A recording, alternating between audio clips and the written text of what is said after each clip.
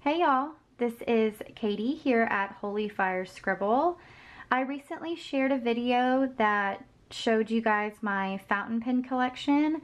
I do have 6 of those pens currently inked, and I wanted to give you guys writing samples of those, and then I wanted to share some scripture. I just want to spread His truth through His Word, and also just share with you guys little ways how God speaks to me and confirms everything that He tells me. So let's get started with the video.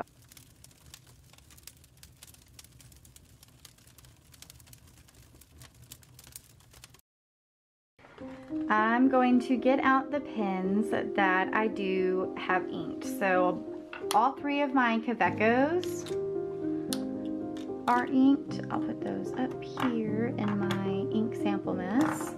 And then my 3 Twisbees are also inked.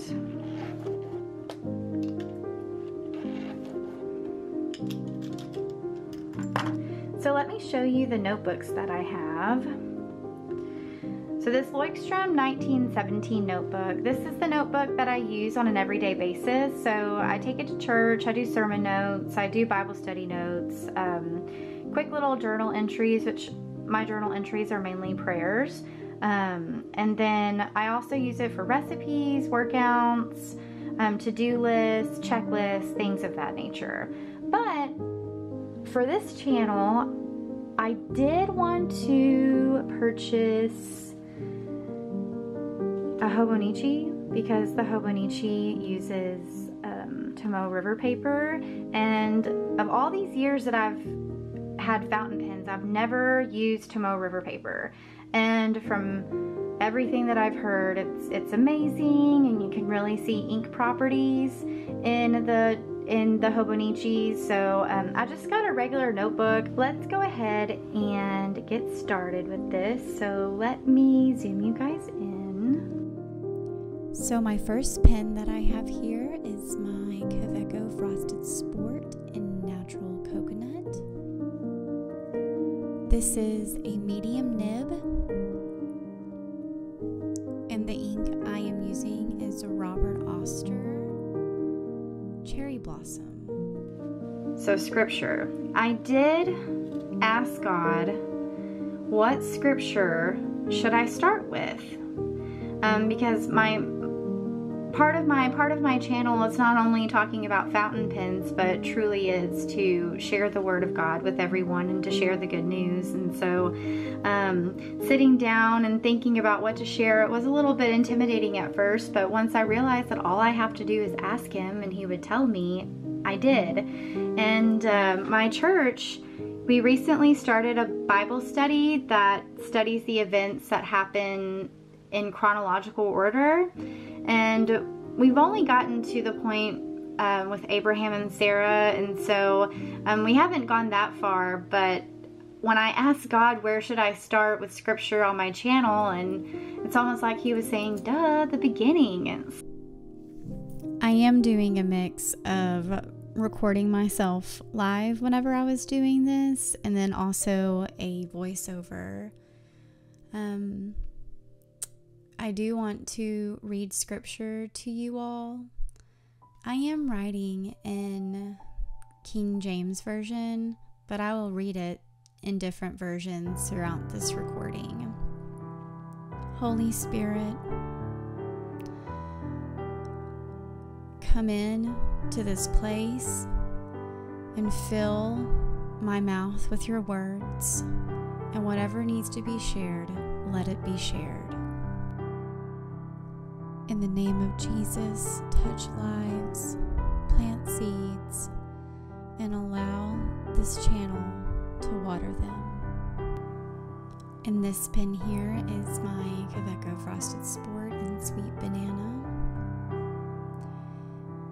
This is a broad nib, and the ink is Noodler's Cactus Fruit Eel. The creation.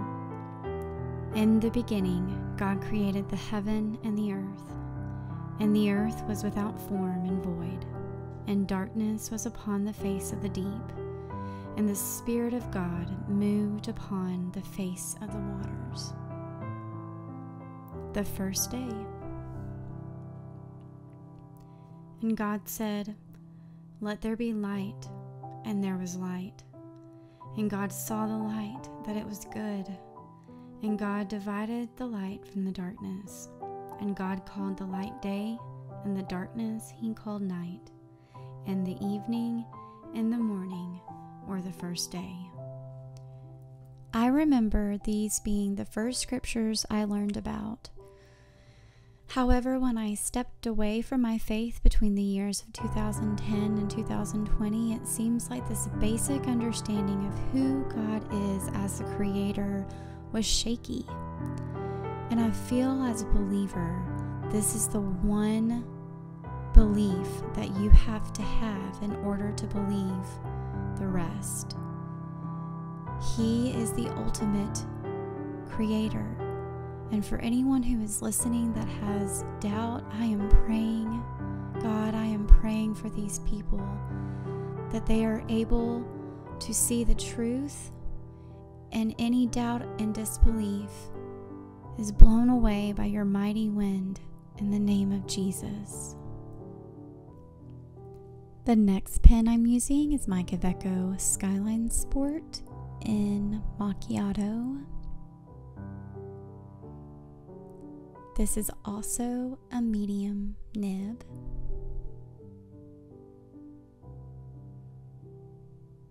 And this ink color is Pilot Iroshizuku in Momiji. In our natural mind and our earthly eyes and ears, it's really easy to get caught up in the how. How did God create this beautiful planet? How did he create not only the planet but the entire universe? And then when you start hearing the noise of all the various theories, it's really easy to get lost in that. But regardless of the theories, we have to be 100% sold that this is the truth. The second day. And God said, "Let there be a firmament in the midst of the waters, and let it divide the waters from the waters." And God made the firmament and divided the waters which were under the firmament from the waters which were above the firmament. And it was so.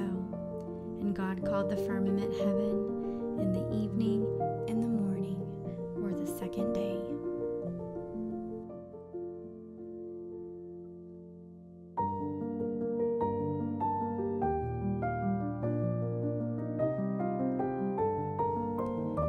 The next pen I'm writing with is my Twisby Eco in white with silver trim.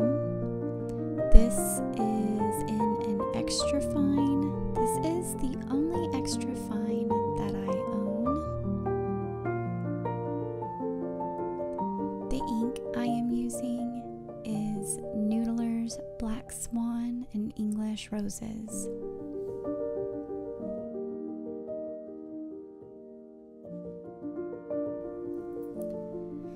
The third day. And God said, "Let the waters under the heaven be gathered together into one place, and let the dry land appear." And it was so. And God called the dry land earth, and the gathering together of waters called the seas. And God saw that it was good. And God said, "Let the earth bring forth grass, the herb yielding seed, and the fruit tree yielding fruit after his kind, whose seed is in itself upon the earth." And it was so. And the earth brought forth grass, and herb yielding seed, and the fruit tree yielding fruit, whose seed was in itself after his kind. And God saw that it was good. And the evening and the morning were the third day.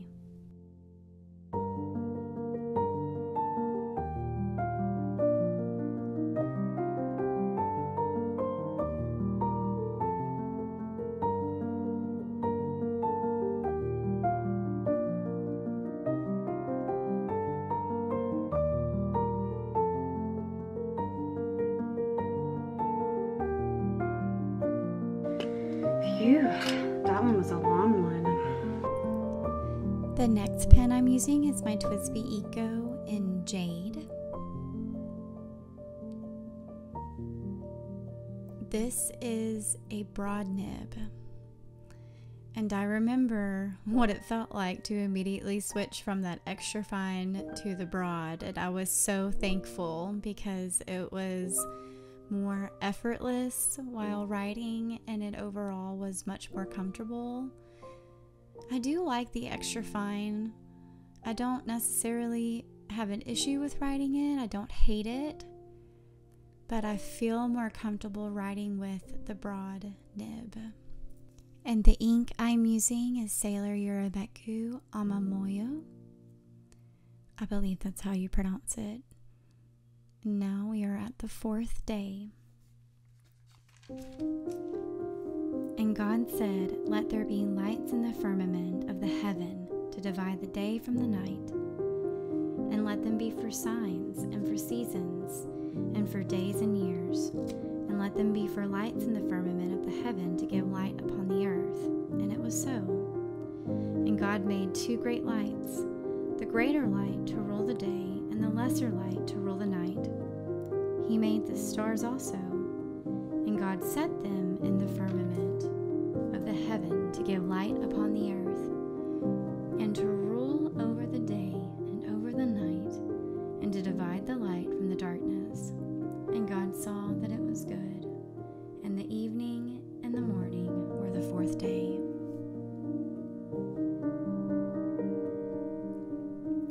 I remember calling my cousin and best friend to discuss this scripture because I had to do a little bit of digging to understand what was different between the light God gave us on the 4th day versus the light that He created on the 1st.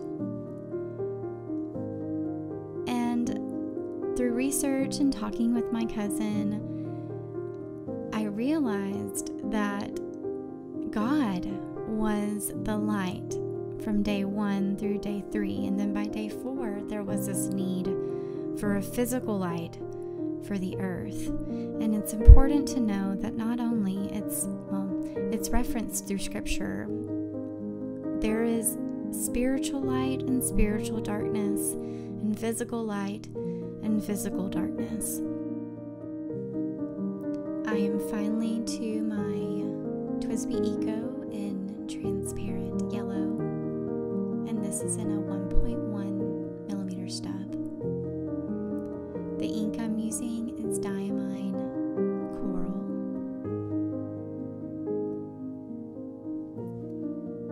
The 5th day.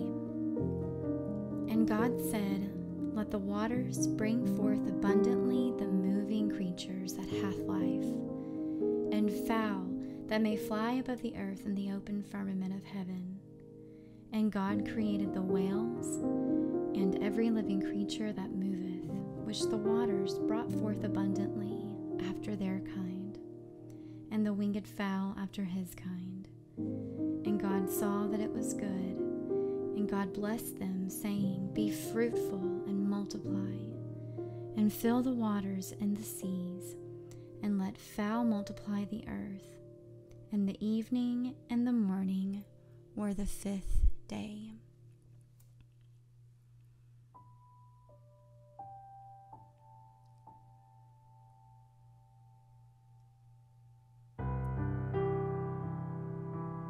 Every creature you see, He created. He created the DNA that allows every creature to be unique, that allows every creature to look and to sound and to be.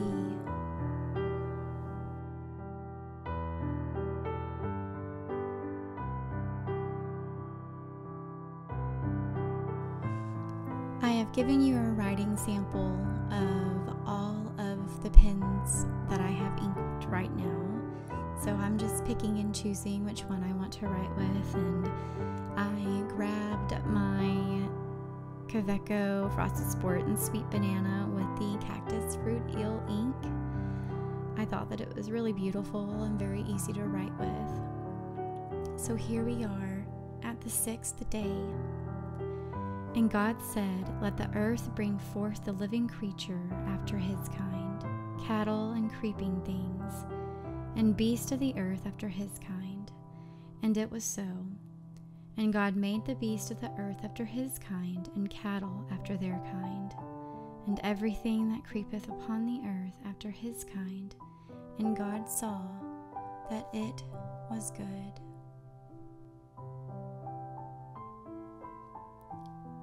And then the creation of man. And God said, "Let us make man in our image, after our likeness." I want to pause right here and talk about what it means when God said, "Let us make man in our image."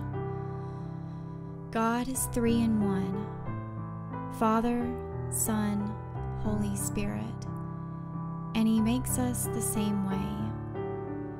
We are spirit, soul, and body.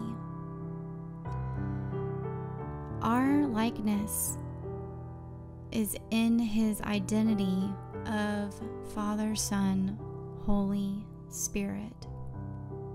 So let's continue. "And let them have dominion over the fish of the seas, and over the fowl of the air, and over the cattle, and over all the earth, and over every creeping thing that creepeth upon the earth." So God created man in his own image. In the image of God created he him. Male and female created he them. And God blessed them, and God said unto them, "Be fruitful and multiply, and replenish the earth, and subdue it, and have dominion over the fish of the sea, and over the fowl of the air, and over every living thing that moveth upon the earth." And all of that is Genesis 1:1 through 28.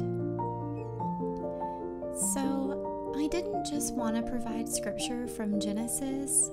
I wanted to see scripture throughout the Bible that discussed the beginning. And remember, I had this hour-long conversation just about 2 verses with my cousin. And the next day, during my quiet time, I woke up and I just simply said, "God, show me something beautiful." And the Bible that I usually use, I left it in my husband's truck. So I had my King James version, and I just remember putting my thumb through it where I thought the Psalms and Proverbs would be, but I was incorrect because I'm not really used to that Bible. So I just picked my hand and picked a section of the Bible, and I turned it again, and there was this scripture that stuck out because it was about God's magnificent creation. I wanted to look at the scripture in the Passion Translation. I really love reading from that translation as well. This section of Psalms is labeled Our Creator's Compassion. "Everything I am will bless the Lord. Oh, Lord my God, your greatness takes my breath away, overwhelming me by your majesty, beauty, and splendor." And here's scripture that stuck out to me that I knew God was speaking to me and confirming this excitement I had of discovering the light. It says, "You wrap yourself with a shimmering, glistening light. You wear sunshine like a garment of glory. You stretch out the starry skies like a tapestry. You build your balconies with light beams and ride as king on a chariot you made from clouds. You fly upon the wings of the wind. You make your messengers into winds of the Spirit, and all your ministers become flames of fire. You, our Creator, formed the earth, and you hold it all together so it will never fall apart. You poured the ocean depths over the planet, submerging the mountains beneath. Yet at the sound of your thundershout, the waters rivers all flowed away, filling the deep with seas. The mountains rose and valleys sank to the levels you decreed for them. Then you set a boundary line for the seas and commanded them not to trespass. You sent springs cascading through the valleys, flowing freely between the mountains and the hills. You provide drink for every living thing, men and beasts have their thirsts quenched because of you. The birds build nests near the tranquil streams, chirping their joyous songs from their branches above. From your kindness, you send the rain to water the mountains from the upper rims of your palace. Your goodness brings forth fruit for all to enjoy. Your compassion brings the earth's harvest, feeding the hungry. You cause the grass to grow for livestock, along with the fruit, grains, and vegetables to all mankind. You provide sweet wine to gladden hearts. You give us daily bread to sustain life, giving us glowing health for our bodies. The trees of the Lord drink until they are satisfied. Lebanon's lofty trees stand tall right where you planted them. Within their branches you provide for birds a place to build their nests. Even herons find a home in the cypress trees. You make the high mountains a home for wild goats and the rocky crag where the rock badgers burrow. You made the moon to mark the months and the sun to measure the days. You turn off the light and it becomes night, and all the beasts of the forest come out to prowl. The mighty lions roar for their dinner, but it's you, God, who feeds them all. At sunrise, they slink back to their dens to crouch down in the shadows. Then man goes out to his labor and toil, working from dawn to dusk. Oh Lord, what an amazing variety of all you have created. Wild and wonderful in this world you have made, while wisdom was there at your side. I think this is such a beautiful love letter written to God about his wonderful creation and loving and appreciating the intricate relationship everything has with one another, not only animal to animal, man to animal, but also our relationship with the atmosphere, with the rain, with the ground. I believe it's beautiful. This world is full of so many creatures, yet each belong to you. And then there is the sea, so vast, so wide and deep, swarming with countless forms of sea life, both small and great. Trading ships glide through the high seas, and look, there are massive whales bounding upon the waves. All the creatures wait expectantly for you to give them their food as you determine. You come near, and they all gather around, feasting from your open hands, and each is satisfied from your abundant supply. But if you were to withhold from them and turn away, they would all panic. And when you choose to take away their breath, each one dies and returns to the dust. When you release your spirit wind, life is created, ready to replenish life upon the earth. May God's glorious splendor endure forever. May the Lord take joy and pleasure in all that he has made, for the earth's overseer has the power to make it tremble. Just a touch of his finger and volcanoes erupt as the earth shakes and melts. It will sing my song to the Lord as long as I live. Every day I will sing praises to God. May you be pleased with every sweet thought I have about you, for you are the source of my joy and gladness. Now let all the sinners be swept from the earth, but I will keep praising you, my Lord, with all that is within me. My joyous, blissful shouts of hallelujah are all because of you. This is Psalm 104, 1 through 35. I believe I mentioned in a previous video that my family recently went to the beach. We like to go to Port Aransas, Texas, and obviously the Gulf of Mexico is not some crystal clear blue water, yet I stood in the sand and I was still blown away. My husband and I can't believe I'm sharing this, but my husband and I, we took our daughter to the Texas State Aquarium and we watched the dolphin show. And